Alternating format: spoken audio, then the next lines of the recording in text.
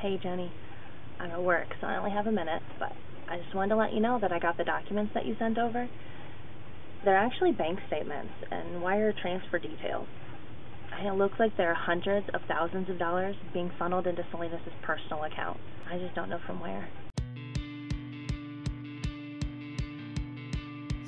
Where is the detail?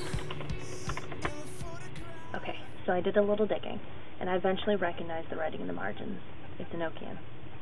Remember the language that Bree was forced to learn for the ceremony? You know, there's not much written about Enochian.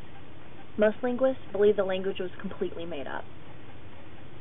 But when it first surfaced in the late 16th century, some occultists revered it as a language spoken by angels. Maybe even demons.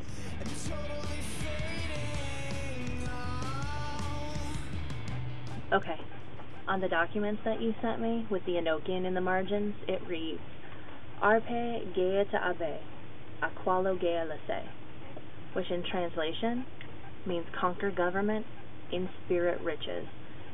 Now, if I were to guess, I would probably say that the money is coming from Sacred Spirit, which is Carl's charity, and that officially links Carl with Salinas. I'm sorry, Sarah, but Carl's probably been working with Salinas all along. Listen, it can't feel good being used like that.